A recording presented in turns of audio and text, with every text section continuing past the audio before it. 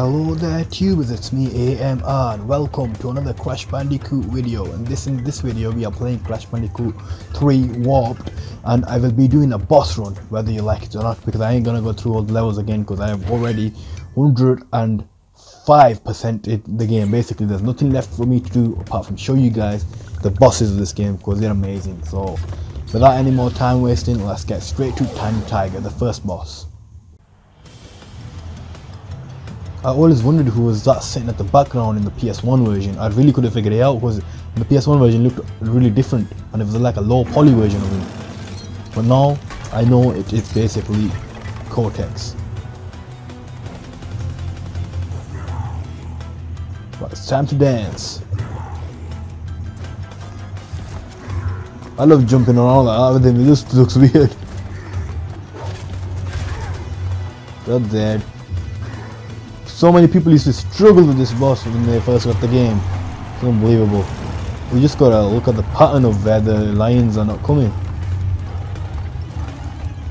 You can't do that glitch again where you can stand in that corner and no one can hit you, because if you do, you're gonna start throwing cheese at you.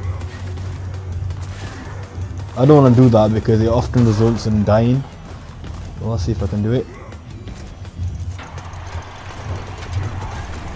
They were about to do it, but I don't want to do it because it's risky of dying.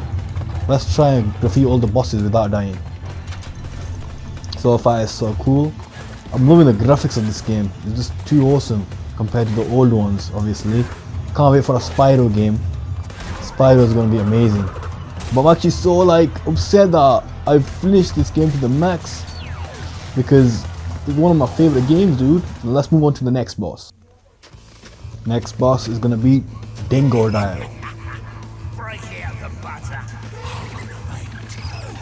I love this guy's accent in this game. I haven't escaped? Actually no, that's what he does. But with my double jump, oh crap, what is going on? This should be easy because he gives you double jump after you defeat him.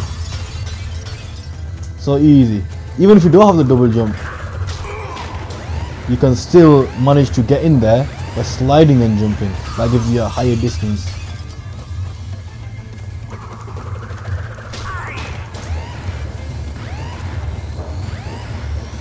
And there we have it. That was pretty quick. Oh, I love that little pause at the end. And that penguin. You penguins are very, very annoying in the first Crash game. I don't know why I helped you in this one. Can I even knock you down? No, I can't. Let's get back to the warp room for the third boss. Here is the third boss. I like this guy. A lot of platform.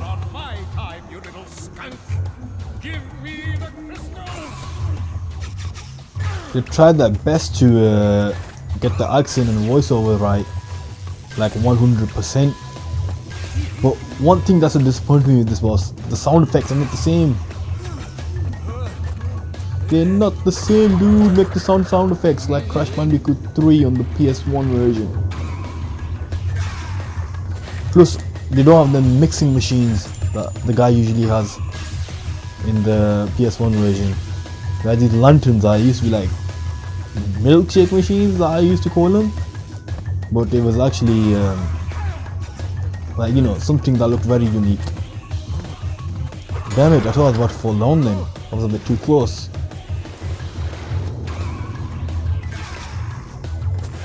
Now what has them things turned into? Like some flipping rockets. Lucky the vases.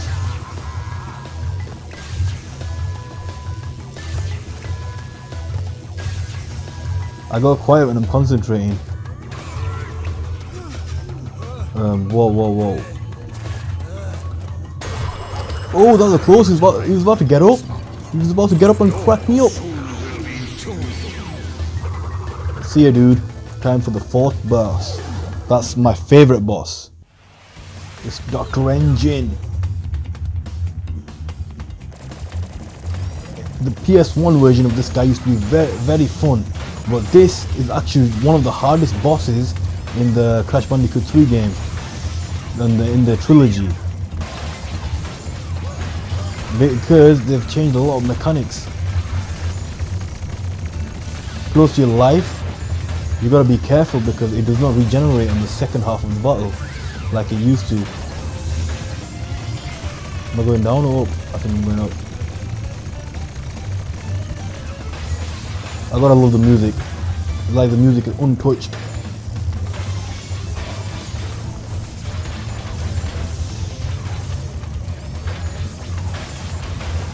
Come on. Destroy something. Finally, one thing destroyed. No! Oh, that was a close one. I was about to like get into his range of fire there. Yes, that's destroyed. His arm is gonna get destroyed in a minute. Like now. Yep, that was right. Now his belly button. These homing missiles are so annoying. You have to shoot down every single one of them. And the old one, you can just go left, right and dodge him somehow. There we go, his belly button is over and done with.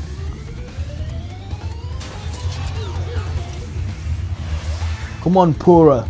Give me that extra cannon. Let's go.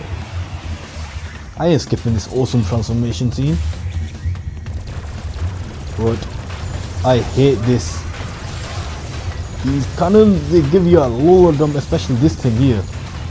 You can't destroy it. I think you can, but I'm not 100% sure. Never tried it. Right, that's one of the deadly cannons down. Gotta destroy one more. Oh, destroyed that one. Oh yes, destroyed it. Now I've got to stop worrying about them. Apart from the two that are already here.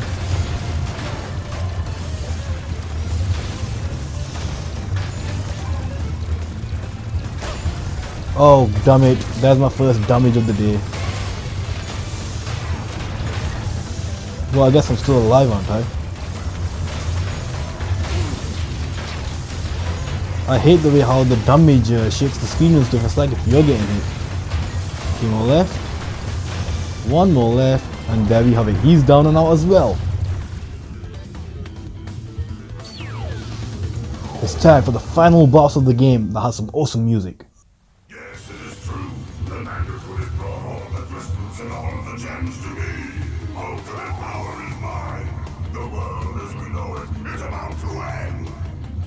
Dr. Neo Cortex is here. I absolutely love that track. It's just so epic.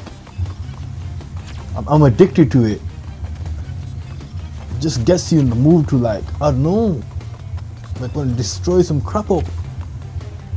This boss used to be so hard in the old game, but it seems alright. It is still hard, but I'm guessing, you know, you grow some nice reflexes when you grow older. So far, I haven't even died once doing it. Oh my god, did you see that? As I was saying, I didn't die once. That's my first death. Dudes, no! That was so stupid of me. As soon as I was about to say, oh crap, you know what, I shouldn't even mention it. You guys would have believed me anyway because you didn't say you chopped up the video when you died. But no, the truth is, look, I died now and I chopped up the video. But yeah, I think I'm gonna die a lot in this boss fight. I was saying it's easy, but sometimes it's hard.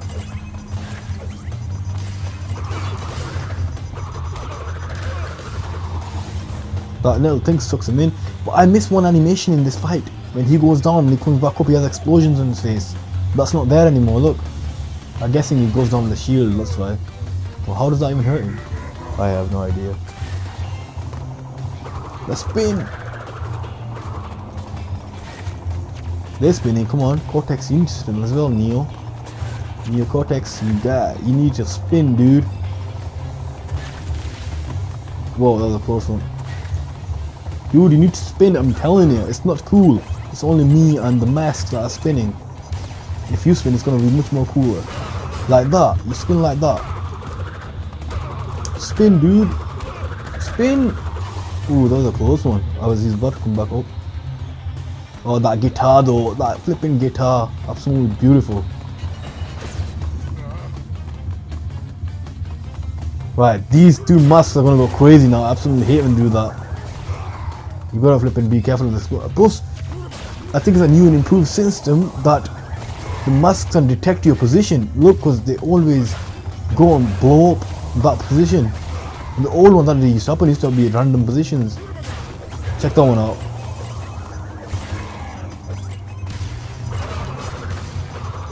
And the final boss, guys, is going to be down and out soon.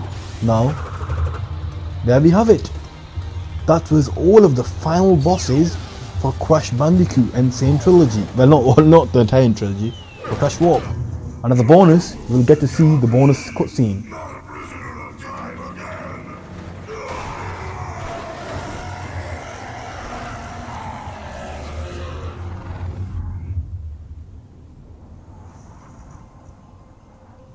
The time twister machine could not hold itself together. We were lucky to escape. Damn graphics. Look at Nathan Drake next to the flower pot.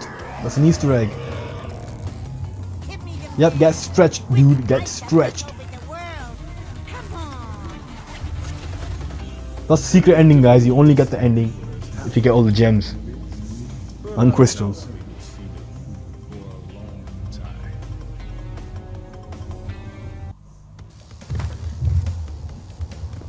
That's it for this video, guys. Don't forget to like, comment and subscribe. Don't forget to comment on what you would like to see me do next. Stay awesome and keep watching my videos. Peace out.